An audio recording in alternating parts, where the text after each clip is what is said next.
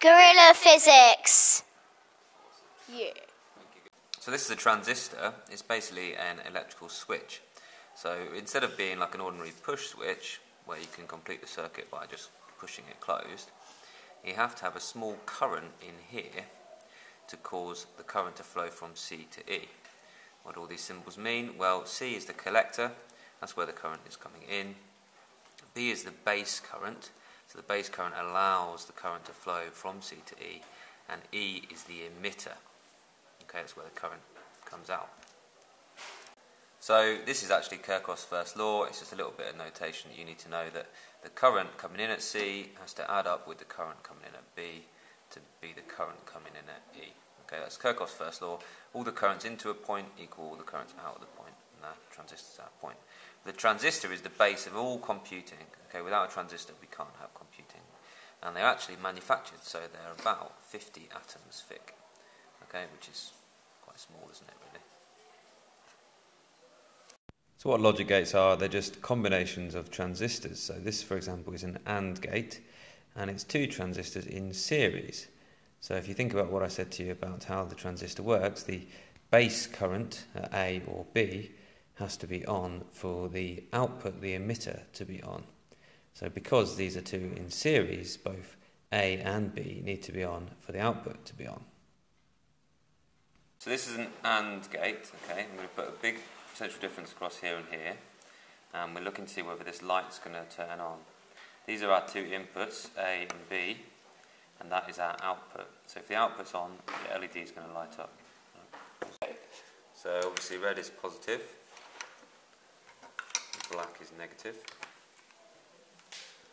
So that is the kind of driving potential difference of the circuit. If you look at the back here, all that circuitry is in parallel between that positive and that negative there.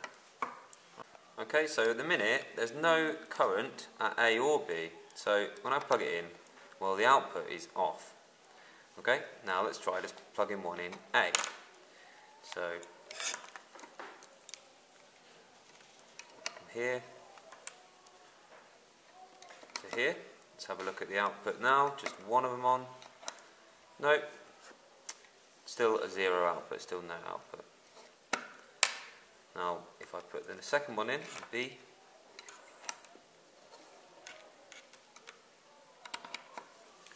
now A and B are on, and the output's on.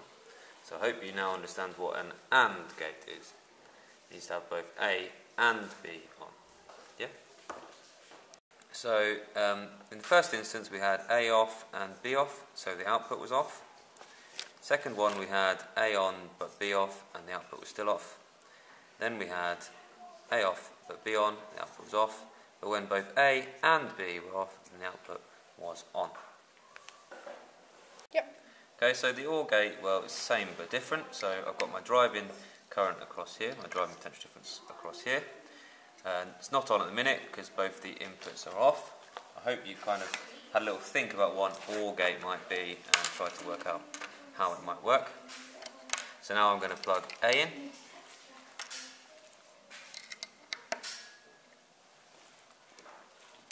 Yep.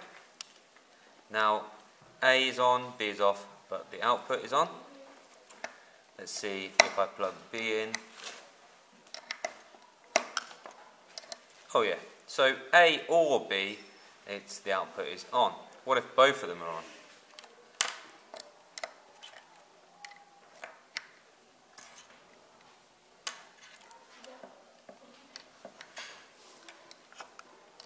Yep, it's still on. A or B or both of them, you could say. Alright, it's an OR gate. Next, my camera is going to complete the output table for the OR gate. Sorry, not this one, OR. Okay, go camera. Hey, hang on. I don't write with my left hand. Oh God, this is so hard. Yeah, so it's easy. So A or B or both of them, then the output is on. So what I don't have here is a NOT gate, but a NOT gate's the easiest one really because they return whatever the input is not. So if the input was off, then the output is going to be camera. On. And if the input is on, then the output is going to be Off. Okay, so it's very, very simple.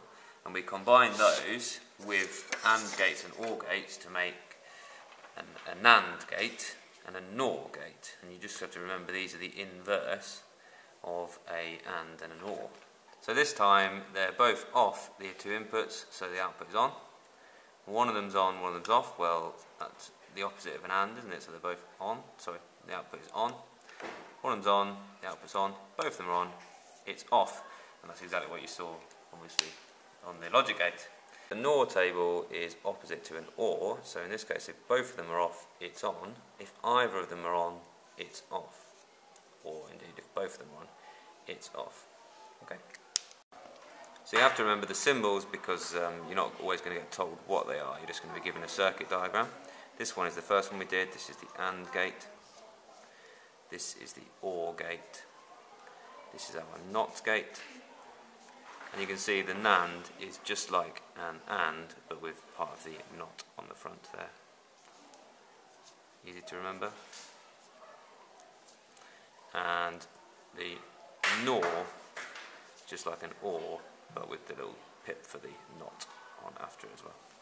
Okay. So this is a slightly more complex system of logic gates, and you would be given an exam something like this, a half-filled table where you have to work out all of the outputs. So let's just go through. So P depends on A or B. That's an OR gate, wasn't it? So are either of them on? No. Are either of them on? Yes. Yes. Yes. So that's the first set of P, and actually the next one is the same. So just copy that down. Yep. Okay. Then Q is after a NOT gate. It's P, but after a NOT gate. So you just have to do everything that P is not. And then lastly, R is after an AND gate. So R is going to be on when Q and C are on. So which one's a C on? This one and here. So all of these are going to be off. And here, C is off, Q is on, so this one is going to be off as well. Q is all off here, so these are all going to be off. Make sense, camera? Yep. Easy? Yep. Good. Thanks for watching this video from Gorilla Physics. I really hope you've enjoyed it, and if you have, why not go ahead and subscribe. I hope you found it useful, so please tell your friends, and every like and share that we get helps us be more useful to more people.